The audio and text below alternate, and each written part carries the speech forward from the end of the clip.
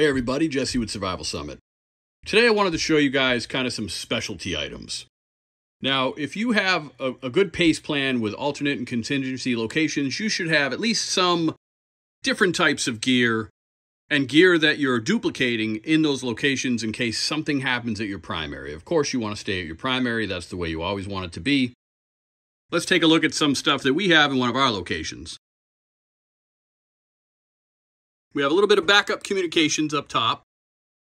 We have a Voyager shortwave radio, a couple Retrievuses, a couple different backpacks, some armor items. Of course, we have a nice ghillie suit. This one is actually brand new. Now, we also have some of these older Israeli gas masks with some of the filters that they claim are still good, but we'll show you in a minute what we're currently stocking and using. This right here, it's exactly what it looks like. Riot gear, a couple riot helmets, elbow and knee pads, some gloves, a few extra canteens.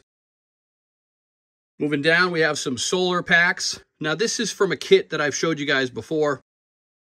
In this kit, we keep everything in Faraday bags as well as EMP bags. EMP bags.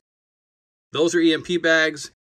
That's a Faraday bag. A Faraday bag will block all signals. It's basically the same type of material the FBI uses, so you can't get access to certain electronics. The EMP bags are basically specifically for an EMP. So we keep GPS, a satellite phone, a couple flashlights, power banks. In another one of those cases are some burner phones. The burner phones are not for communications typically, although if there is an EMP and it doesn't take down the entire grid and the phones do come back, but your current phone got fried, having a backup would be good. What we actually use it for is on this thumb drive, there are thousands and thousands of survival and instructional manuals on here. So we can plug this in, recharge the phones, and get access to a lot of information if we need it. One of my next items, which is really an incredibly good asset to have, we get ours from Duration Health. We are a brand ambassador for these guys.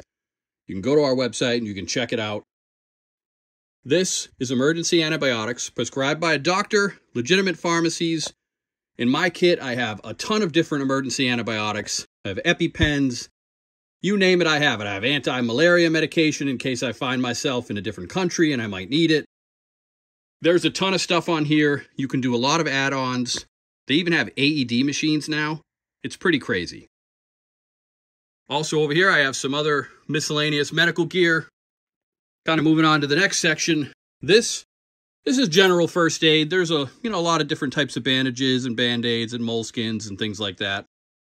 I have some potassium iodide pills, some radiation detector cards, and of course I have a full trauma kit with tourniquets, combat gauze, decompression needles, chest seals, you name it, it's in there. I basically have everything in that kit.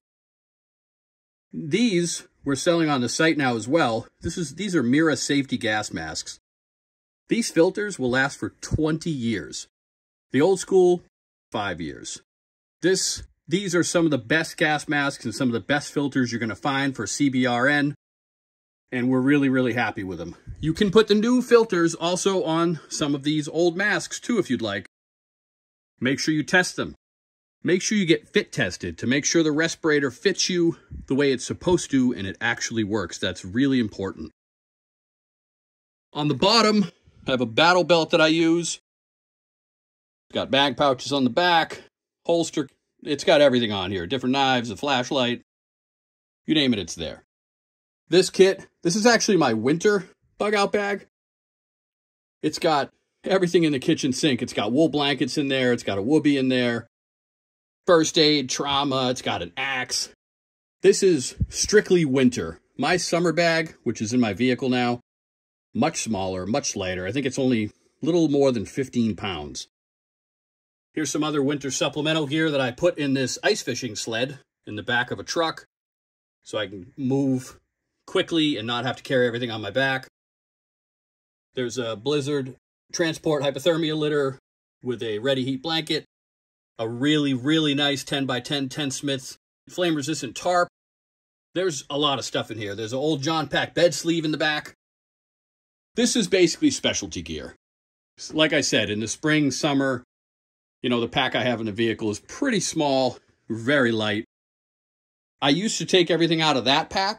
That's a Rush 72, a 511 Rush 72. You can fit a lot in there, but I got tired of changing everything in and out. So now I have a few different packs that are for the summer. This is my main winter pack.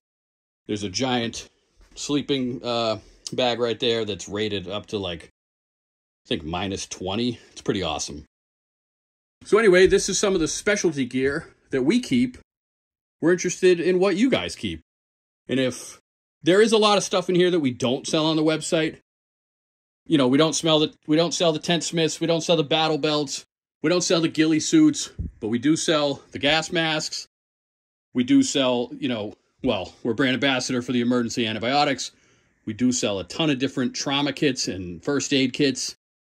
And basically everything you can pack in a bug out bag, we sell.